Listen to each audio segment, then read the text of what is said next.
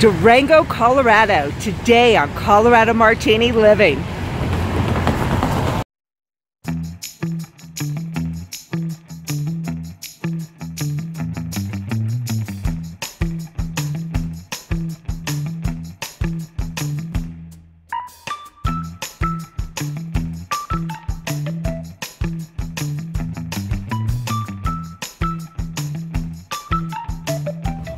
Don't forget to subscribe so you don't miss a minute of Colorado Martini.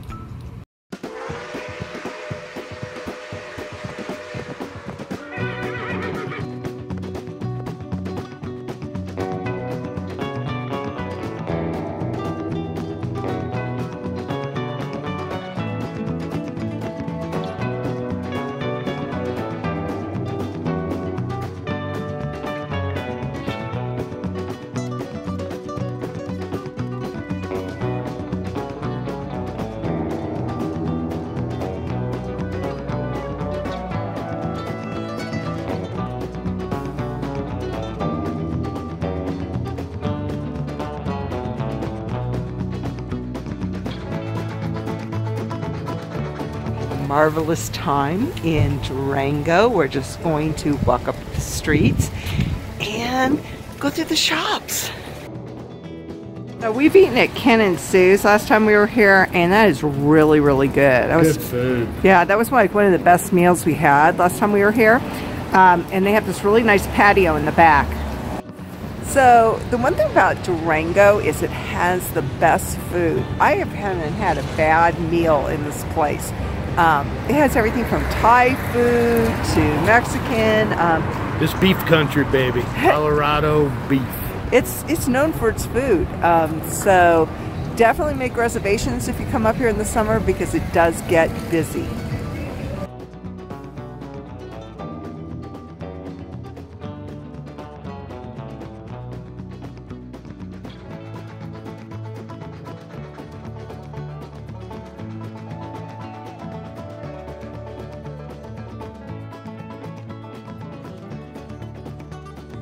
Palmer, baby. We are at the General Palmer, so let's go in and take a look.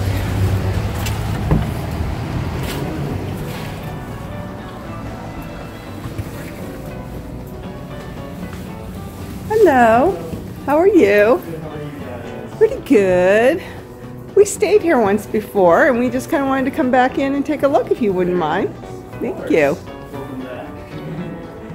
It is such a wonderful architecture. Love this. Is this original? I'm not sure where that came from. It's beautiful.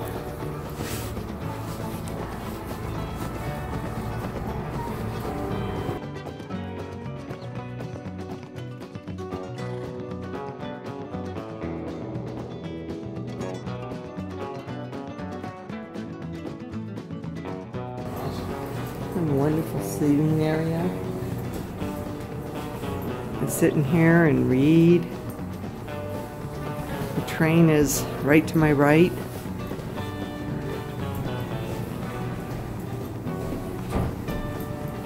So it's a nice place to stay. They have a nice computer area. And you can sit here and work on your laptop and watch the train go by. It's very nice. It is now. So right next to the Palmer, there is an information booth where you can get tickets to go skiing in Purgatory, or in the summertime they have rides up there. So it's supposed to be really good skiing.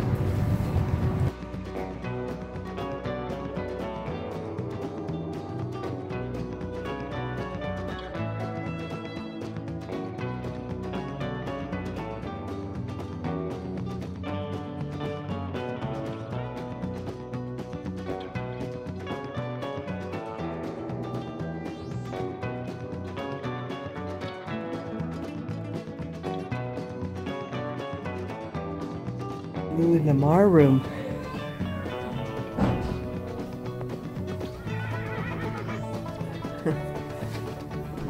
So Oh, this is our room. It's very authentic. This is a nice big closet.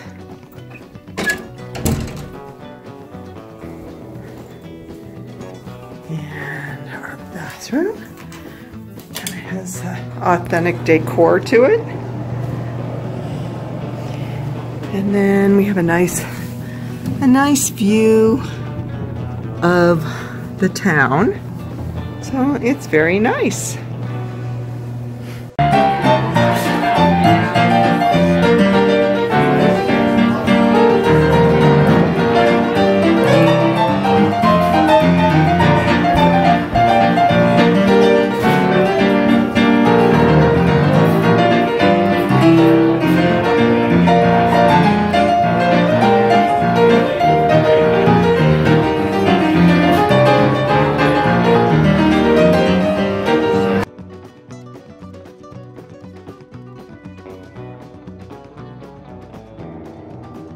We're gonna try the office where the cowboys hang out.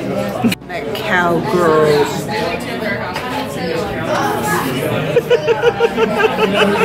Cut it in.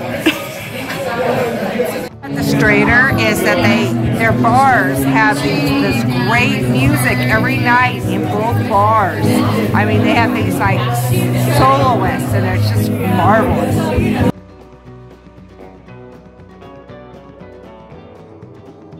They put on these great melodramas in here, but it's a neat, really nice restaurant. I'll tell you one thing, this place has the steepest stairs. So if you have any kind of problems climbing stairs, these are really, really steep.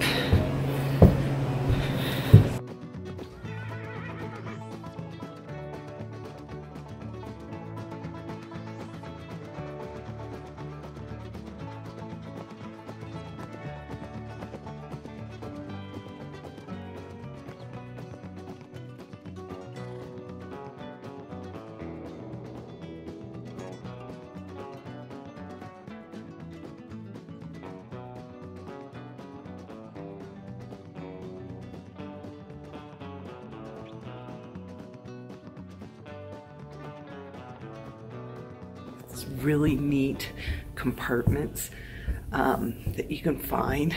They're like these little hidden places. I'll show you where they are. All right, check this out. So back in the day, they used to hide their stuff. Oh wait, this is not doing it. There. They used to hide their guns in there. And their loot and stuff.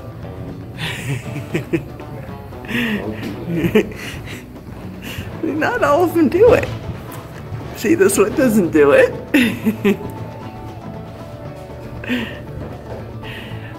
What is this trickery? Some of them do it. Not all of them do it. See, that one doesn't do it. It's just that one.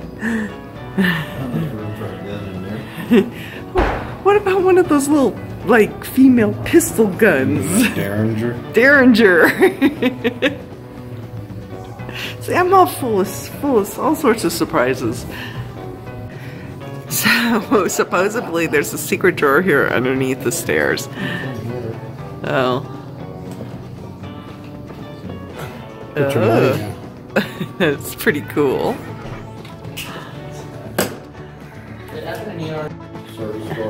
So I just found another compartment.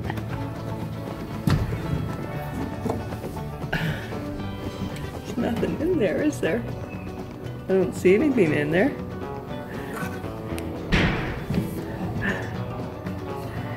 This one's by the fireplace. Okay, we found the other one. So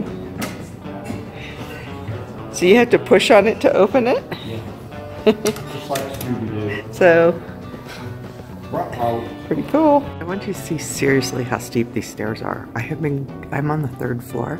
So I pretty much have taken them up and down the whole time I was here. They do have an elevator, but you want to get your exercise in, you go up and down these stairs.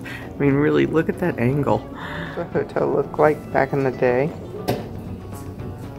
What was that? Used to have stuff hanging from it. That's really cool in here. They have, they sell art in here, but they have these old phone booths. I mean, look at these things. They have this blower, so when you would shut the door, sounds like the blower still works. But aren't these cool? Yeah, you can still hear the blower going on when you shut the door. Original wood and everything. Pretty cool. This corset supposedly was found under the bed of the room that Lillian Russell was staying in. Lillian Russell was a very famous singer and actor at the end of the 1800s, early 1900s, and I guess she stayed in the hotel and she left this behind. So we're literally walking behind the Strater right now. We're actually going over to the Palmer House, which we've stayed in before. And as you can see, the tracks are right behind us, which is actually really cool. Even though it can be noisy, the train doesn't go in the middle of the night, but it's really fun to see the train go by, and especially right now because they have the Polar Express going. So they totally emulate the movie for the kids, and how fun is that? It is an awesome hotel, just like the Strater is. They're my two favorite hotels here. I do recommend either one. The Strater has a little bit more activity. That's these back rooms that we stayed in. I wasn't real thrilled with our room. It was just kind of a weird setup, and there was no elevator back there, so we had to carry all our stuff up the stairs. But this right here is where you pick up the train, so you can't ask for a better location. But the Strater is not that much further. It's only a block down the street. The last time we were here in the summertime, up on top there was quite the scene. This bar up here was packed, and there was a band in here, and it was the happening place to go. So, hands down, my favorite thing while I was here in Durango is the train. You must do the train. It is a little costly, but it really is worth it. In the summertime, they'll go all the way up to Silverton and back. In the wintertime, they do not. The food here in Durango is out of this world. I have never had a bad meal. There's just a little something for everybody. It is a little expensive in some places, so really shop around. And the bars are absolutely wonderful. It's fun to just walk up and down Main Street and go to the different bars, and some are like old-time saloons and some are very modern. There's a lot of, well, that scared me. There are a lot of rooftop bars also. In the summertime, there are a lot of fun. Also, definitely check out the Railroad Museum. It's free, and there's a lot of fun stuff in there for the kids, and you can't beat that. So as far as hotels go, you can be staying in a nostalgic place like the General Palmer House or the Strater Hotel. Both are great hotels and are so historic. And they're right next to each other, and they're right next to the train. Also, we noticed that the Doubletree Hotel, which is down on the river, was very popular. We didn't get a chance to go over there and check it out, but compared to the other hotels, it was packed in that parking lot. When I looked at it on the map, I noticed it sits right on the river and has a beer garden, so you might want to check that out if you're looking for a little more modern conveniences. Not that these historic hotels don't have modern conveniences, but they're all antiques, and the piping is old, and it just may not be for you. But I do recommend them. They are just wonderful. Make sure you check out all our videos on Durango. We have videos about the train, being here in the wintertime or the summertime, so don't miss those.